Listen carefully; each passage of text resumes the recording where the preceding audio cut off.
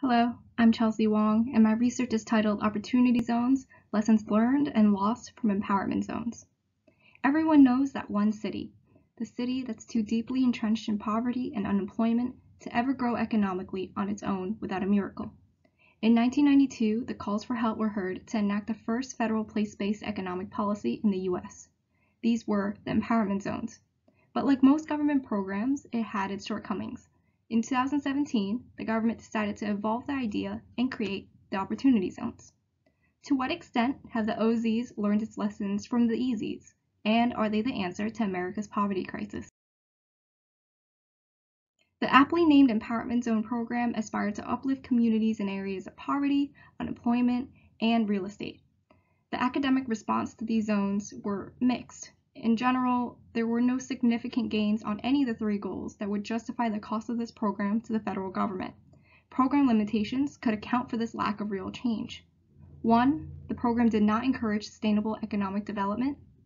2. The program did not control for population migration.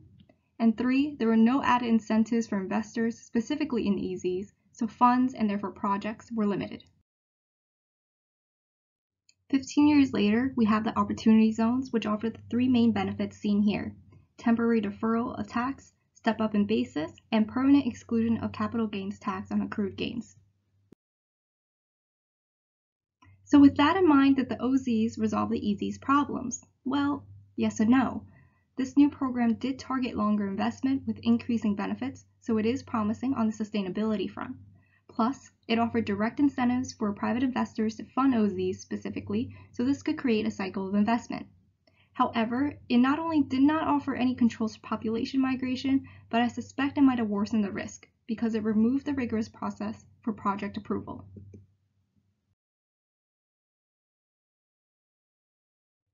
So now we look at the OZs on its own.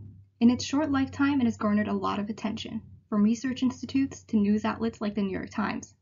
The issues boil down to the following: minimal impact on community, widening investment pool without oversight, gentrification risk, and inappropriate designation of zones. What can we do? We do not have the data due to the removal of the Treasury regulation clause during its absorption into the Tax Cuts and Jobs Act, but from this alone we can make recommendations to shape legislation in a way that would better serve its goals.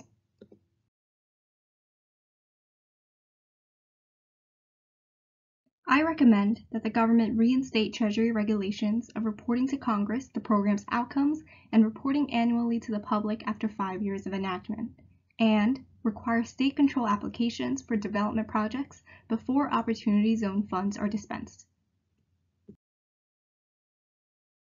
So let's bring it back to the city we know.